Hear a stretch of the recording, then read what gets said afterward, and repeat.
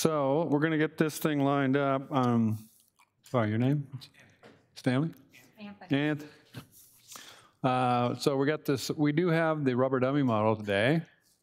And do you have, Anthony, do you have a foot pedal by any chance? I'm just used to that.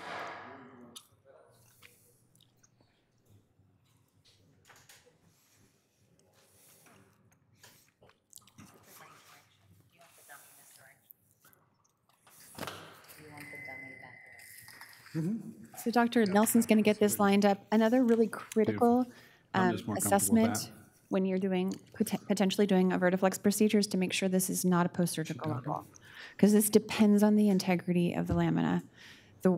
This is a very safe procedure unless you don't make sure the patient's diagnostic criteria are correct. If you attempted to put this into a patient that had an insecure or a decompressed lamina, then this could potentially migrate into the central canal. And then you will be grateful for your collaborative relationships with your surgeons. Okay, so we're going to get started here. I'm going to, on this rubber dummy, going to start out at the this interspace right here, which I believe is 4-5. And I get that line up. I like using this ring forceps. And to get that thing lined up, make sure we've got a good orthogonal view on our C-arm. So infiltrate with local anesthesia. Vast majority of these are done under MAC, deep IV sedation. No need for general anesthesia with this procedure. So go in and after we've done our local, just simple stab wound incision. And then take our first instrument here. So the first instrument he's using is an introducer assembly. Dilator assembly. And then this is a go slow to go fast moment in the procedure. You need to get this aligned correctly or everything else will be difficult. So you'll see him pay a lot of attention here to making sure the introducer assembly. So what I like to do is when you get this in position between the spinous processes, I like to do it without too much fluoro. Just give it a little kind of 360 just to kind of line it and get a feel, kind of give yourself a three-dimensional feel for that. Can you see the cups on either side? They should be flanking, they should be surrounding the spinous processes above and below. And I think we've got, so now we see the superior spinous process there, inferior process there, and then we go ahead. Oh, yeah, well, sure, yeah, let's go ahead with that lateral, Anthony. So lateral, he moves to a lateral image once he gets it aligned perfectly between the spinous processes, because this is a sharp instrument, and you need to be sure that you are, as you advance it with the mallet, that it is not going, it is not violating the central canal, which it potentially could. You're going right up to the back of the spinolaminar line on your lateral imaging.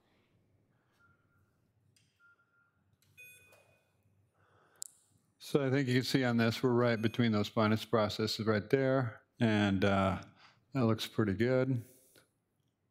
So the handle easily clicks off. Loosen this up, loosen this collar up. And then the introducer cannula goes over this. Secondary cannula here. Cannula assembly. And then hammering that through. Depending on how tight the spinous processes are, you can imagine that this is a potentially pretty stimulating moment. Right about there.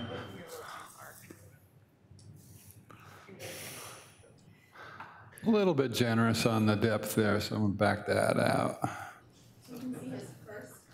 We do have a rubber model here, which is approximate the human body, but not quite there. So now we've got our, so then we put our rasp in, a reamer. This is a reamer, so it's just going to disrupt your spinous ligament. So that when the implant is placed, I like to lick that also under fluoro as I'm doing it. And sometimes you'll get stuff out of here, you wipe it off, go back several times. And this is a sizer. He'll grip the handle, and on the handle there's a measurement, which kind of a calipers here to take that measurement. So those little white marks at the top will tell you what size spacer you're going to select. This is a sizer. The average size, as we mentioned earlier, is 12 millimeters. Picture there. So we got like this looks like, I usually do it until you see this, see this piece just kind of bouncing up a little bit, and you know you're pretty much right there. So that we got the 14 going right there. Your hand will know. It's very difficult to describe, but you do feel when it becomes stiff. Three-finger tight, like this. And then we have the device here, ready to deploy, going right in. So the implant is on the end of this instrument, which deploys the instrument. And then there is a turn device on the end of it. So you turn that device, and it causes the legs to expand out. And as you do that, you're watching very carefully to make sure that the legs are on either side of the spinous process. Check the AP view.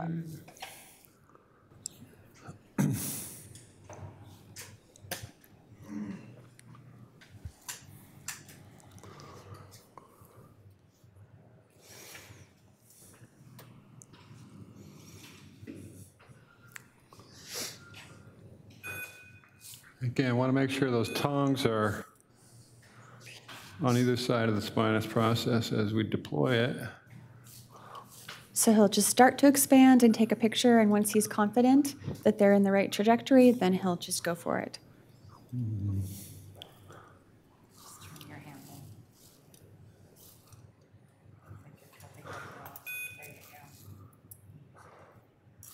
Yeah, just right there. I feel like I need to bring the collar back a little bit here.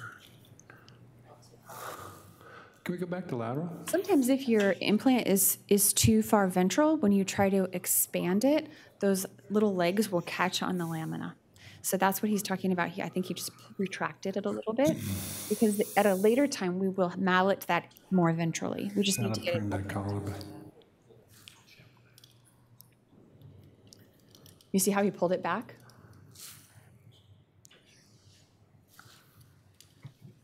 Trying to bring that collar back a little bit. When he says collar, he's talking about the introducer cannula. So if you try to open it too far ventrally, as you do, those little legs are going to catch.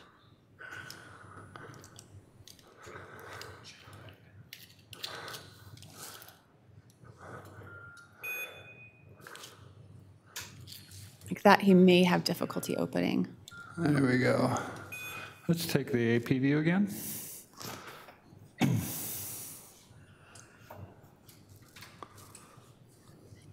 Also that reamer, if you do that really well, you're going to have an easier time opening these, because that's just tearing up the interspinous ligament for you so that it's less likely to snag. So it looks like it's off, and he may be able to recover this by tilting the whole assembly as he continues to open. It doesn't have to be symmetrical around the spinous process. It just has to have one leg on either side. Yeah. We'll do a caudal and cephalad there, Andrew. So he's going to tilt the external sheet in the other direction so he can see the legs on the inferior spinous process. That looks beautiful. And then other side. Looks like we're straddling that pretty good. All right, and let's go back to lateral.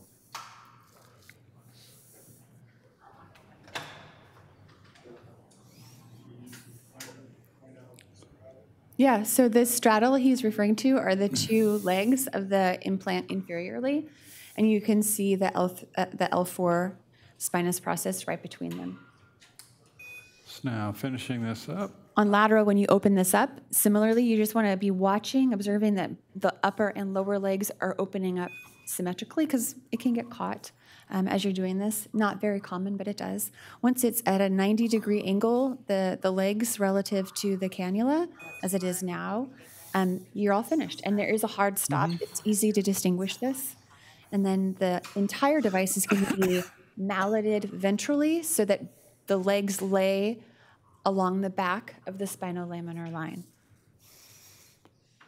Caudal and cranial view again, Andrew. If you work with older surgeons, they may bemoan older devices like Coflex and others. Looks pretty good. Talk about these becoming displaced. This device was designed very specifically in its the way it's delivered as well as its dimensions, so that if we push it ventrally, as he's going to demonstrate, it is extremely unlikely that this would migrate out from between the spinous processes. And there's a large data registry that has demonstrated this to be the case.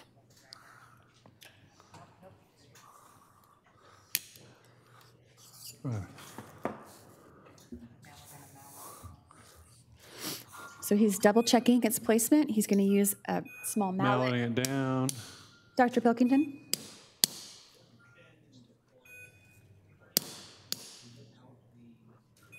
Yeah. So what you'll see is at the he's going to deploy it by flipping the handle, which releases a little. I'm not sure how to describe. There we go. Check one last AP if you would. In the back of the device. If you needed to remove this device, you would make an incision right over your incisional scar from before, usually a little bit larger because you need to be able to see the back.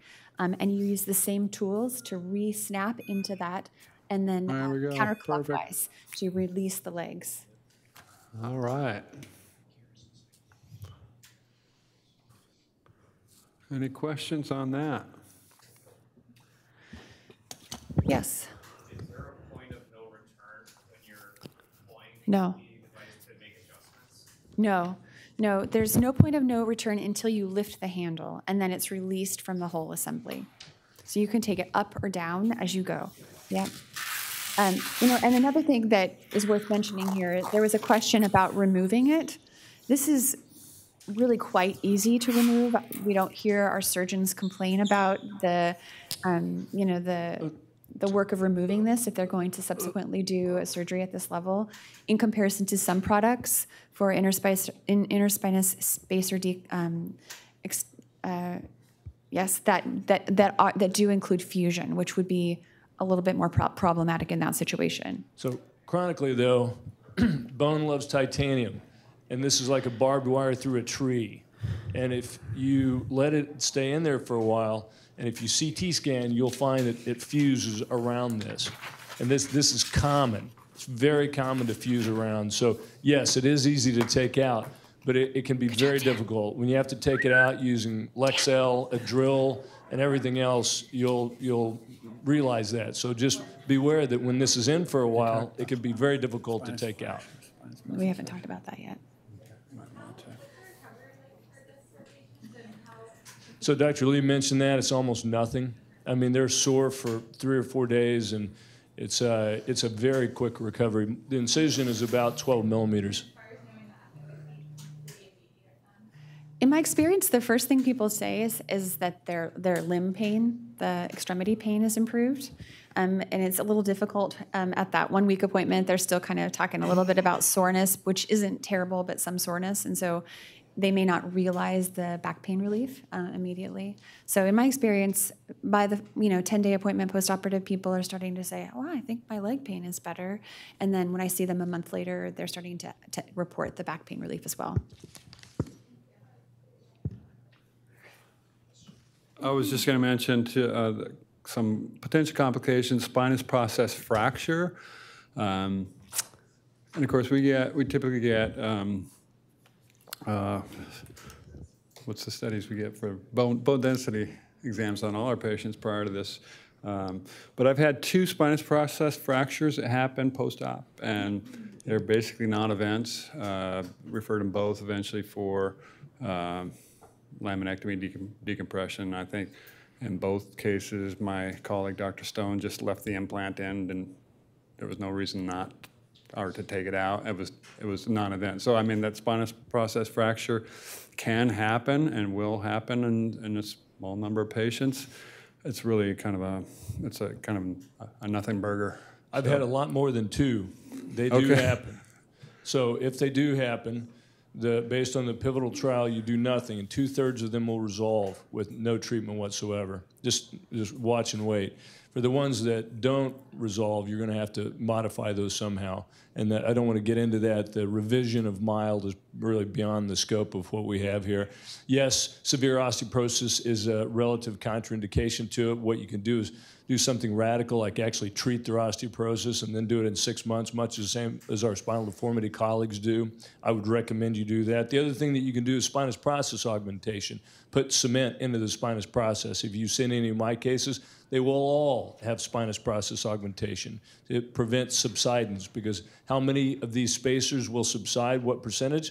All of them. All of them. It's just to a certain degree. So with that, I think, well, let's take a break. Visit the exhibitors here in the room next to us, and we'll resume with an interspinous fusion spacer demo in a few minutes after that.